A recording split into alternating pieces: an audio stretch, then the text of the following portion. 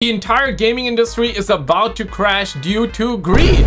Like the video, let's go for 2 likes on the video, and the stuff that I gotta show you tonight, guys, this is gonna change your reality. You're certainly gonna be looking like this after the fact. Like this video, share this video, roll it. Proof for this one, and this is the main thing I want to cover in this video. So check this out. I was on Twitter looking at some news and gaming news and whatnot, and of course this pops up, and this is the dumbest thing I think I've ever seen.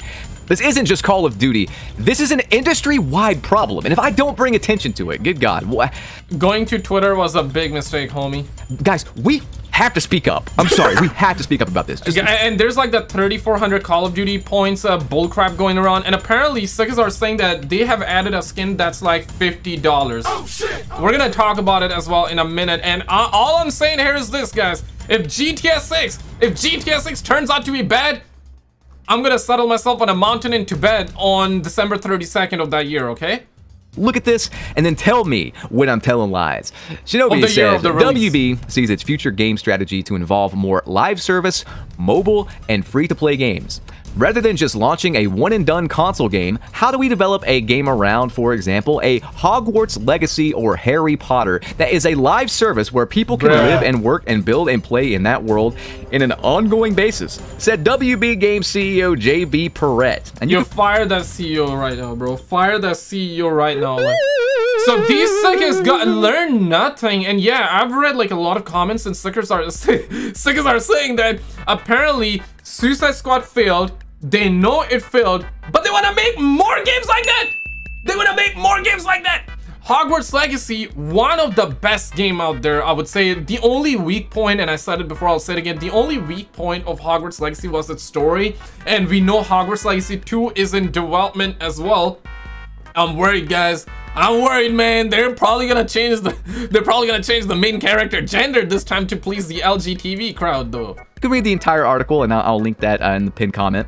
So guys, this is the takeaway for making the best-selling game of 2023. From what I understand about Hogwarts Legacy, I unfortunately did not play it, but from what I understand, it's a single-player game, and it's very good. And weird cancel culture controversy aside, everyone that played it really liked it. From what I heard, it was a great game. It was actually very, very good. The only thing was it had a weak plot, though. It had a weak storyline. Other than that, amazing. If next time they improve on the story, and obviously with times improve the graphics, and you know, we have a lot more to do.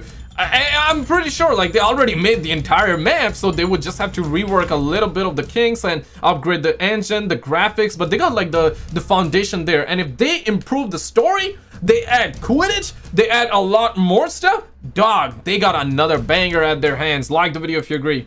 And this is the takeaway. I mean, it broke. It was the best-selling game. It broke the streak of Call of Duty or a Rockstar Games game leading the top position here last year. It sold.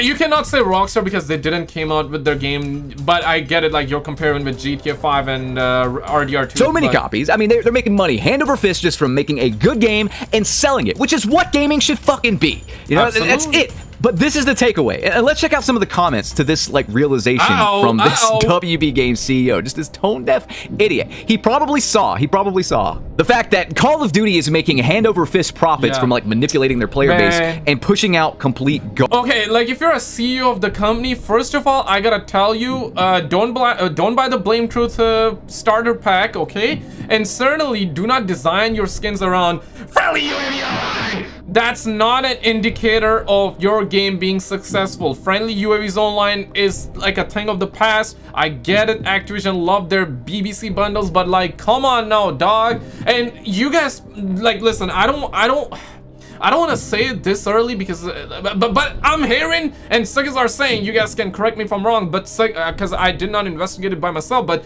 suckers are saying that there's apparently a $50 skin in Call of Duty right now. Oh shit! Oh shit! And previously they had a $3,400 Call of Duty point skin. Now to understand the gravity, okay, of the situation, 3,400 Call of Duty points equals $34 US. You following me here? Okay, check this out. 3,400 Call of Duty, $34 US. But in order to get the skin, you need to spend $40 because you cannot directly purchase a skin. You need to have Call of Duty points in your wallet. So you gotta spend $40 to get 4,000 Call of Duty points bundle. You spend 3,400, you got the skin, and these suckers in return would give you 1,000 Call of Duty points back as a token of appreciation. Whatever. I mean, I'll say this, it's like an IQ test, bro. Like, they are doing this to make you feel good about yourself, that, hey man, like, you spent $40, here you go, man, spend $34 on the skin here, you get 1,000 back, you get $10 back. But in all reality, you're getting that back in like Call of Duty points, so they know you are gonna be purchasing again. You know what I'm saying? They're not gonna give you actual dollars, man. So it's an IQ test. How many of you guys actually bought that skin though? I'm just saying.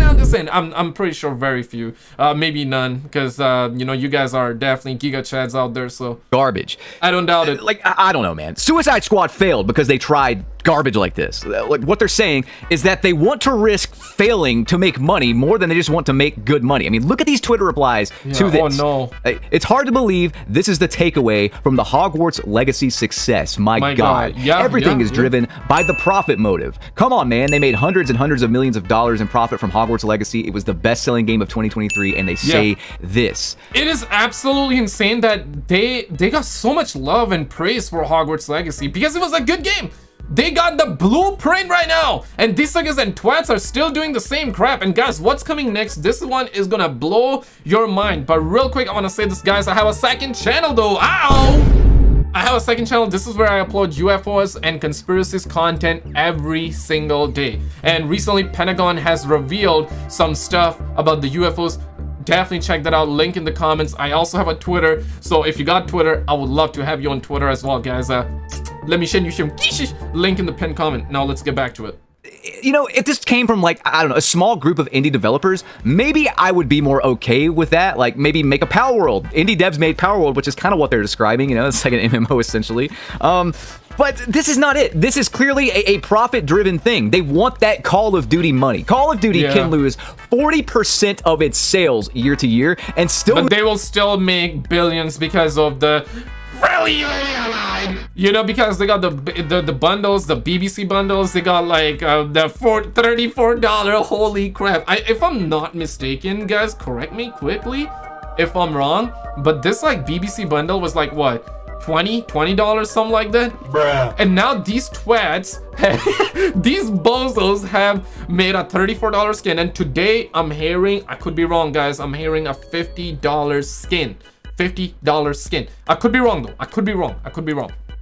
Make money hand over fist, sometimes more money, just by raising the price of the game $10 or raising the price of cosmetics by $5 average. These profit raises sneak up on people, and I don't know who is paying $30 to play dress up in a shitty first-person shooter that's not even going to carry over to next year's game, but get some psychiatric help, you complete and utter fucking moron. It needs to be said, and I'm glad. I don't know what it is, but like, how many? Okay, be honest, guys. Like, listen, no judging. Okay, I will not judge you. Bruh. But no, I seriously won't judge you. I mean, at the end of the day, it's like your money, you do you, right? And I feel like that a lot of people that buy skins, deep down they know they're wasting money, right? They're wasting money. They could have invested that money, or went out on a date with a baddie, or went out with friends, or took their parents out, or took themselves out. Maybe went on a vacay. I know you cannot go on a vacay for $20, but if you stack those $20 up every single month, at the end of the month, you're gonna have $240 saved up, though. That's money. That's paper. I know you still cannot go on vacay, but understand the idea here. Understand the philosophy. Understand the feeling here, guys. I truly feel like that. You're gonna learn the hard way. I bought the biggest mistake I made back in the days was buying like Liquid Diviniums and Black Ops 3. I spent 40 Canadian on it. Bruh. But I learned the lesson though, because quickly after I found out, bro, like, I'm not getting no dopamine by doing that. You know, like, I'm not like feeling like on top of the world. I'm not like strong, independent. I'm not like this though. It's like it was a waste of money, waste of I could have just grinded that game and I would have felt more rewarded. And after all, I love Black Ops 3 Zombies. I was playing it, right, pretty regularly. So why not play the game and earn Liquid Diviniums naturally and organically? So that was a lot more rewarding, and that was a learning lesson. I feel like that if you haven't learned a lesson yet, you probably haven't spent that much, and that's good. Or maybe you have learned your lesson by watching YouTube videos. Or I feel like that if you spend money, you're gonna eventually learn the lesson. You're gonna find out that it was a waste of money, and eventually you're gonna grow out of that phase. But but other people that just buy like deadass like every time, I think they're just rich. Maybe I need to get my bread up. Maybe that's what it is, guys. Maybe I'm not rich enough. Maybe that's the issue right now. I have maybe a pop and spit filter on my microphone right now because I am getting straight up into this thing's grill. Hey, you know what, guys? Dog, come on, bro. Like, I'm wearing headphones. I don't want to catch herpes though. This is going to be an industry-wide. I mean, it kind of already is, but it's just going to get worse. So, have you guys heard of Skull and Bones? That game's coming out, right? I saw some gameplay of it on Twitch, and it looks like trash. It looks awful. And this game's been talked up. This game's been talked up being a quadruple A game, whatever the hell that means. Look at this article. Skull and Bones looks quadruple my balls, bro. Looks like it's doing worse than Suicide Squad, Kill the Justice League.